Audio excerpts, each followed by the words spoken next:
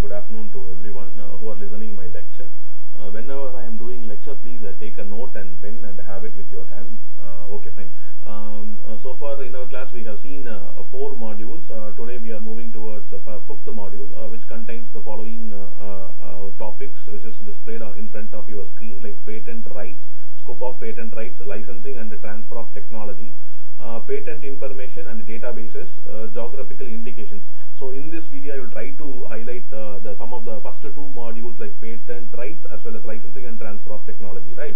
Okay, first we will move on to scope of patent rights. That is the second slide I am changing towards it. That is what part A you are seeing in front of you. So scope of a patent right is nothing but I have taught you in the class previously. What do you mean by scope? So scope is nothing but it's a boundary, correct? So here the patent rights which I am want to highlight here is this rights provide the patent holder to prevent unauthorized persons from making it, right? I am reiterating again, this patent rights provides patent holder, that is it provides rights to patent holder, that means you, to prevent unauthorized persons from making of it, right, or selling of it, or using of it, or manufacturing it. So அதுதான். So அப்ப patent rights னா உங்களுக்கு ஒரு rights கொடுக்குது. என்ன rights அப்படினா அது மத்தவங்கல இருந்து உங்களோட ப்ராடக்ட்ட வந்து மேக் பண்ணாத அளவுக்கு, யூஸ் பண்ணாத அளவுக்கு, செல் பண்ணாத அளவுக்கு, இல்ல மேனுஃபேக்சர் பண்ணாத அளவுக்கு ப்ரொவைட் பண்றது தான் வந்து இந்த ரைட்ஸ், பேட்டன்ட் ரைட்ஸ் அப்படின்றது, ரைட்? ஓகே, நம்ம பொறுத்த அளவுக்கு இங்க பேட்டன்ட் ரைட்ஸ்னு சொல்ல வரோம் அப்படினா அத we need to define that as an territorial, because the patent is always as an territorial, that I have already mentioned you in the class. So territorial word அப்படினா it's a geographical based. So this the rights which you the government is giving to you based on the patent that you have been applied only to the specified jurisdiction, right?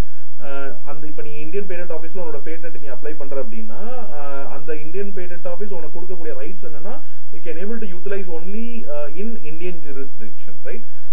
ஆனா அந்த information will pass on to all the countries like USA, Japan, Korea, Singapore and European countries and so on, right? So இப்ப information மட்டும் it will reach the global. So அப்ப அங்க இருக்க people என்ன பண்ணுவாங்கன்னா உன்னோட patent எடுத்து they will do further improvements. So a patent is a territorial rights, so that you need to remember, right? So it will provide you the rights to protect unauthorized persons from your own country if you are applying to Indian Patent Office, right? So that is what I want to add it to that old definition, right? Okay, we will move on to the next slide. This is the scope of a patent rights has 2 classification. One is geographical scope and another one is content related. So geographical scope, when you talk about geographical scope, means if any patent granted for you, assume like that, right? You have the exclusive rights to utilize the invention issued. That means what I am saying here is உனக்கு கொடுத்த exclusive rights வந்து நீ அந்த particular countryக்கு மட்டும்தான் நீ வந்து transfer பண்ண முடியும். உனக்கு கொடுத்த rights வந்து நீ license பண்ண முடியும். இப்போ இதே இது வந்து உனக்கு இந்தியால உனக்கு அந்த patent rights உனக்கு கொடுத்த situationல you could not able to offer license to USA, right? And you could not able to offer USA offer license to Korea or Japan or China. I hope what I am trying to say, right? I hope you can able to get these points. So அப்படினா என்ன அர்த்தம்னா ஒரு particular countryல வந்து உனக்கு grant ஆயிருக்கிறது என்னன்னா அந்த particular countryல இருக்கக்கூடிய people தான் வந்து you are preventing to make use of your product which is already patented, right? So அப்ப நீ இந்தியால வாங்குன இந்தியன் பேட்டன்ட் ஆபீஸ்ல வாங்குன grant ஆச்சுனா இந்தியன் பேட்டன்ட் வந்து you could not able to offer license to the persons who are residing in the USA, Germany, Spain or Italy or whatever it may be, right?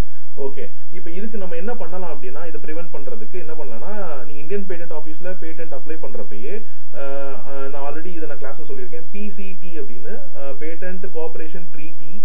So அந்த அப்ளிகேஷனும் சேர்த்தே நீ fill பண்ணி you need to apply. So இது என்ன பண்ணும் அப்படினா அந்த நீ அப்ளை பண்ணிருக்க டேட் வந்து 14/2/2020 அப்படினா the same date has been assigned for all the remaining countries who are under the membership of PCT. Some of the countries I am going to list down now: Australia, Chile, China, Korea, Japan, Europe, Singapore, USA, இவங்க எல்லாரும் அதுல வந்து மெம்பர்ஸா இருக்காங்க. So நீ PCT ஃபார்மை சேர்த்து நீ fill பண்ணி இந்தியன் பேட்டன்ட் ஆபீஸ்ல நீ பேட்டன்ட் ஃபைல் பண்ணனும் அப்படின்றது that is what it is meaning that we can able to conceive from this topic. topic, right? Okay, so geographical scope na enna paathutom. So this geographical scope is nothing but the patent can transfer the license only in that territorial body if you got patent only through that territorial organization, right? Fine. So நான் மறுபடியும் நான் அடுத்து content related patent rights போறதுக்கு முன்னாடி மறுபடியும் patent rights னா என்னன்னு மறுபடியும் reiterate பண்ணிடுறேன். So it's a right that a patent holder can prevent unauthorized persons from making it. So unauthorized நீ authorize பண்ணினா அவங்க யூஸ் பண்ணிக்கலாம். So unauthorized அப்படினா nobody can use it, right? The wordings are very very important in the statement. So நீ இந்த நோட்ல நீ எழுதி வெச்சுக்கோ. While hearing my words, each and every words are important that I have already quoted in the class, right? Okay, இப்போ நம்ம next classification போயிடுவோம். Content related, right? இப்போ scope of patent rights first geographical scope பார்த்துட்டோம். இப்போ second நம்ம போறது content related. So content relatedல வந்து என்னன்னா அப்படினா நீ வந்து உன்னோட ஃபார்ம் பேட்டன்ட் ஃபார்ம் வந்து அப்ளை பண்றலையா அப்ளிகேஷன் ஃபார்ம். ஸோ அந்த அப்ளிகேஷன் ஃபார்ம்ல you will try to include all the claims.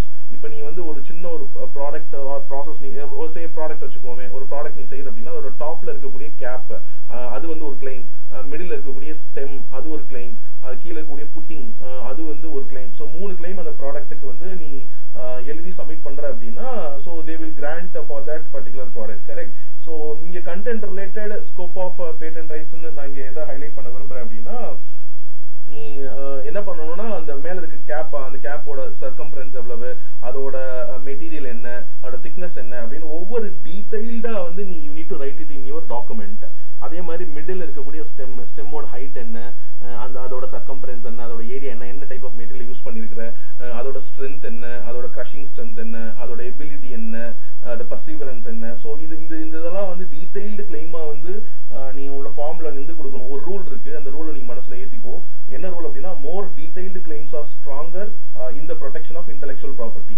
So எந்த அளவுக்கு நீ வந்து கிளைம்ஸை வந்து நீ எழுதக்கூடிய கிளைம், அதாவது நீ உன்னோட ப்ராடக்ட்ல நீ எதையெல்லாம் வந்து கிளைம் பண்ற உன்னோட பேட்டன்ட் ரைட்டுக்கு.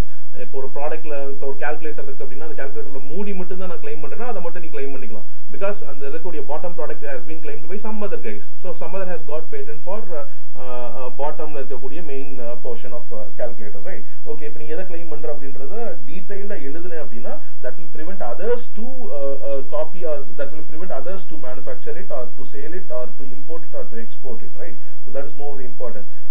ஆனா இதுக்கு ஒரு கான்ட்ராஸ்டா இன்னொரு பாயிண்ட் இருக்கு. என்ன அப்படின்னா நான் அப்ப வந்து ஒரு ப்ராடக்ட் எடுத்துக்கிட்டாச்சு அப்படின்னா அப்ப எத்தனை கிளைம் எழுதலாம்னு கேட்டேன்னா எத்தனை கிளைம்னாலும் நீ வந்து கிளைம் பண்ணலாம். ஆனா 10 கிளைம்ஸ்க்கு மேல வந்து ஒவ்வொரு கிளைமும் இட் காஸ்ட் வந்து 3 times higher than the cost which is done by less than 10 claims, right?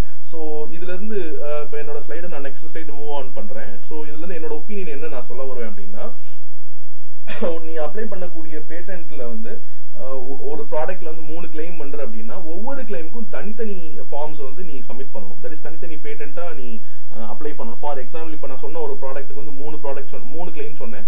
Top portion, middle portion and bottom portion. அது பேனாவா இருக்கலாம் இல்லை எனி ப்ராடக்டா இருக்கலாம். ஸோ அந்த டாப் போர்ஷனுக்கு தனியாக ஒரு பேட்டன்ட் ஃபைல் வந்து நீ ஃபைல் பண்ணணும். மிடில் போர்ஷனுக்கு தனியாக வந்து ஒரு அப்ளிகேஷன் ஃபார்ம் ஃபைல் பண்ணணும். பாட்டம் போர்ஷனுக்கு தனியாக வந்து நீ அப்ளை பண்ணணும். நீ அப்ளை பண்ணணும்னு நான் சொல்ல மாட்டேன், பண்ணலாம்னு சொல்றேன். So this is like you can able to get 3 patents at a time, right?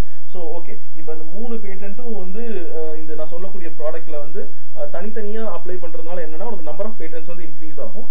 இன்னொரு அட்வான்டேஜ் என்ன அப்படின்னா ஒவ்வொரு இண்டிவிஜுவல் பேட்டன்ட்டையும் ரொம்ப மோர் டீடைல்டா எழுதிட்டு அப்படின்னா that will prevent others to manufacture it or sell it or do it கூட வச்சுக்கோங்க, ரைட்? இதுக்கு நான் ஒரு பிரைம் எக்ஸாம்பிள் சொல்லுவேன். ஆப்பிள் கம்பெனி உங்க எல்லாருக்குமே தெரியும். அவன் வந்து எக்ஸ்கியூஸ் மீ, அவன் வந்து என்ன பண்றான் அப்படின்னா 8000 பேட்டன்ட் வந்து அவனோட ஸ்மார்ட் போனுக்கு மட்டுமே அப்ளை பண்ணி அவனுக்கு வந்து கிராண்ட் ஆயிருக்கு. ஆனா அவன் ஒவ்வொரு ஐபோன்லயும் வந்து he only uses 350 patents out of that 8000 patents. So 350 patent மட்டும் தான் அவன் யூஸே பண்ணிட்டு இருக்கான். அப்போ ரிமைனிங் இருக்கக்கூடிய 7650 பேட்டன்ட்ஸ் வந்து இட் இஸ் அலோன், அவன் கையிலே தான் வச்சிருக்கான். But he is not utilizing it. So that's what you need to think about it, right? So this is what I'm trying to say with respect to content related as well as geographical related scope of right. Okay guys, so far நீங்க வந்து இப்போ என்ன பார்த்திருக்கீங்க அப்படின்னா இந்த ரெண்டு classification பார்த்திருக்கீங்க. Now we are moving towards licensing. I am just changing my slide now. Okay, இப்போ இதுவரைக்கும் நம்ம என்ன பார்த்தோம்னா unauthorized person, we are preventing our patent from unauthorized person. Okay, இப்போ நான் என்னோட பேட்டன்ட் வந்து எனக்கு கிராண்ட் ஆயிடுச்சு, என்னோட ரைட்ஸ் வந்து இப்போ எங்க கையில கிடைச்சிருக்கு. So now we are ensuring that unauthorized person could not able to make my product, right? Okay, இப்போ நான் என் கையில இருக்கக்கூடிய ப்ராடக்ட்டை வந்து நான் லைசன்சிங் பண்ணணும் அப்படின்னா ஆத்தரைஸ்டா ஒரு பர்சன் கிட்ட கொடுக்கறதுக்கு என்னென்ன ப்ரொசீஜர்ஸ் இருக்கு, என்னென்ன கிளாசிஃபிகேஷன்ஸ் அண்ட் டைப்ஸ் எல்லாம் இருக்குன்றத நம்ம பார்க்க போறோம், ரைட்? ஃபர்ஸ்ட் அதுக்கு முன்னாடி லைசன்சிங் என்னன்னு பார்த்துருவோம். உங்க கண்ணு முன்னாடி இருக்கக்கூடிய ஸ்லைட்லேயே வந்து அதுக்கு டெஃபினேஷன் நான் கொடுத்துருக்கேன். an act of permitting an individual or group of person or organization to use the innovation with the permission of license grantor, right? So it's an act of permitting an individual. நீ ஒரு individual கையில நீ வந்து permitனா you are giving permission. That means what I'm saying here is உன் கையில கொடுத்த granted patent, உனக்கு grant ஆன patent வந்து it's a transferable property. நீ லைஃப் ஃபுல்லா நீ கையிலேயே வச்சிருக்கக்கூடிய ப்ராப்பர்ட்டி கிடையாது. It's a transferable property. நான் எதை வச்சு இதை சொல்றேன் அப்படின்னா we have a act, Indian Patent Act 1970 under section 70 படி பார்த்து அப்படின்னா என்ன சொல்றாங்க அப்படின்னா அந்த கிளாசிஃபிகேஷன்ல you can transfer, not you, that means the applicant who applied during the application of patent, that patent will be granted to the applicant alone, right? இப்போ நான் வேற ஒருத்தர் வந்து அந்த ப்ராடக்ட் வந்து இன்வென்ட் பண்ணியிருக்காரு அப்படின்னா, ஆனா அப்ளிகேஷன் பண்ணது வந்து ஒய்ன்ற இன்னொரு பர்சன் அப்படின்னா ஒய்ன்ற பர்சனுக்கு தான் வந்து கிராண்ட் பண்ணுவாங்க, ரைட்? அப்போ அந்த ஒய்ன்ற பர்சன் தான் வந்து லைசன்ஸை வந்து வேற ஒரு பர்சனுக்கு வந்து டிரான்ஸ்ஃபர் பண்ண முடியும். So this is what the fact is under the section of 1970 Indian patent act, right? இப்போ ஃபார் எக்ஸாம்பிள் ஒரு வீடு எடுத்துக்குவோம். அம்மா பையன் இருக்கிறான். பையன் வந்து ஒரு ப்ராடக்ட் வந்து கண்டுபிடிக்கிறான். He is the inventor. ஆனால் அப்ளை பண்றது அம்மா அப்ளை பண்றாங்க அப்படின்னா அந்த பேட்டன்ட் வந்து யார் கிராண்ட் ஆகும்னா அம்மா பேர்ல தான் கிராண்ட் ஆகும். ஸோ இப்போ லைசன்ஸை வந்து யாரு டிரான்ஸ்ஃபர் பண்ண முடியும் அப்படின்னா அம்மா தான் வந்து அந்த லைசன்ஸை வந்து இன்னொரு பர்சனுக்கு வந்து டிரான்ஸ்ஃபர் பண்ண முடியும், right? It's a transferable property.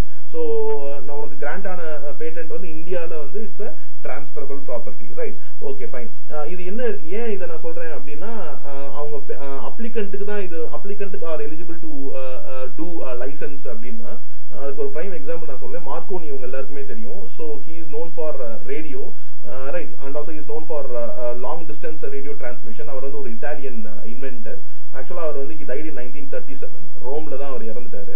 So ஆக்சுவலாக அவர் வந்து அந்த ரேடியோ எப்படி கண்டுபிடிச்சார் அப்படின்னா ஒரு இன்டர்நேஷனல் கான்ஃபரன்ஸ், ட்ரிபிள் இன்டர்நேஷனல் கான்ஃபரன்ஸில் போய் உட்காந்து லாஸ்ட் டெஸ்க்ல உட்காந்து இருக்கக்கூடிய எல்லா பேப்பர்ஸையும் கவனிச்சுட்டு அவர் ரூம்ல போய் உட்காந்து கண்டுபிடிச்சது தான் வந்து ரேடியோ. ஸோ அவர் நிறைய இன்வென்ஷன் பண்ணியிருக்காரு. But he died in 1943. 1943 tie ஆனதுக்கு அப்புறம் வந்து யூஎஸ் சுப்ரீம் கோர்ட் வந்து they have ruled out not all, most of his patent source, most of the patent source வந்து questionable வந்து ரைஸ் பண்ணிட்டாங்க யூஎஸ் சுப்ரீம் கோர்ட். அதுல some of the patents வந்து restore பண்ணி ரெண்டு சயின்டிஸ்ட்க்கு பேருக்கு டிரான்ஸ்ஃபர் பண்ணிட்டாங்க. அவங்க யார் அப்படின்னா Oliver large and Nikola Tesla. அப்ப இதுல இருந்து என்ன தெரியுது அப்படின்னா அவர் வந்து மார்க்கோனி வந்து போய் உட்காந்து அவர் லிசன் பண்ணி ஒரு ப்ராடக்ட் டெவலப் பண்ணி பேட்டன்ட் வாங்கிட்டாரு. ஆனா உண்மையிலே இன்வென்டர் யார் அப்படின்னா Oliver large R Nikola Tesla, right? So அவங்க ரெண்டு பேர் தான் உண்மையிலே inventor. Marconi is just an applicant. ஆனா அப்ளிகண்ட் கையில தான் அந்த லைசன்ஸ் டிரான்ஸ்ஃபரிங் எலிஜிபிலிட்டி இருக்கு. So this is the prime example for this, right? So ஆனா இப்போ நான் ரெண்டு பேர் நேம் சொன்னேன், Oliver large and Nikola Tesla. இவங்களோட நேம் எப்போ தெரிஞ்சிச்சு அப்படின்னா அவர் டெத் ஆனதுக்கு அப்புறம் மார்க்கோனி வந்து 1937 டெத் ஆகுறாரு. 1943 தான் வந்து கோர்ட் வந்து இந்த ஜட்மெண்ட் சொல்லுது. ஸோ அவர் மார்க்கோனிக்கே தெரியாது. After 7 years it has been come out that these patents are transferred to these two guys like Oliver Lodge and Nikola Tesla. So இவங்க நிக்கோலா டெஸ்லானோடனே எலான் மஸ்க்குக்கும் நிக்கோலா டெஸ்லாவுக்கும் ஏதாவது சம்மந்தம் இருக்குமான்னு கேட்டுறாதீங்க. பிகாஸ் ரெண்டு பேருக்கு எந்த சம்மந்தமும் இல்லை. பிகாஸ் எலான் மஸ்கோட கம்பெனியோட ஃபவுண்டர் வந்து மார்டின் அண்ட் மார்க். அவங்க ரெண்டு பேரும் வந்து டெஸ்லா மோட்டார்ஸ்னு ஒரு கம்பெனி ஆரம்பிச்சு அதுக்கு நேம் டெஸ்லான்னு ஏன் வச்சாங்க அப்படின்னா to pay homage to Nikola Tesla, right? So நான் சொன்ன அந்த 2% கையில தான் மார்க்கோனியோட most of the patents has been transferred by the US supreme court. So இது வந்து what we can learn from here is applicant வேற இன்வென்டர் வேறையா இருந்திருக்காங்க இதுக்கு முன்னாடி உள்ள ஹிஸ்டரியை நம்ம பார்க்குறப்ப.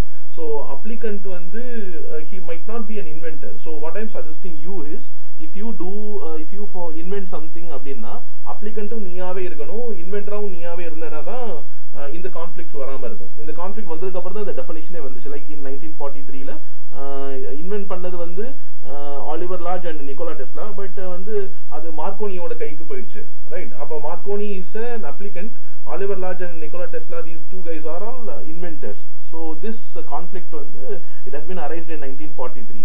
So this is what we have seen in basics about licensing. The classification வந்து நான் அடுத்த ஸ்லைட்ல காமிக்கிறேன் நான். I'm just move on to the next slide. Let me do that. Okay, these are the classification of license.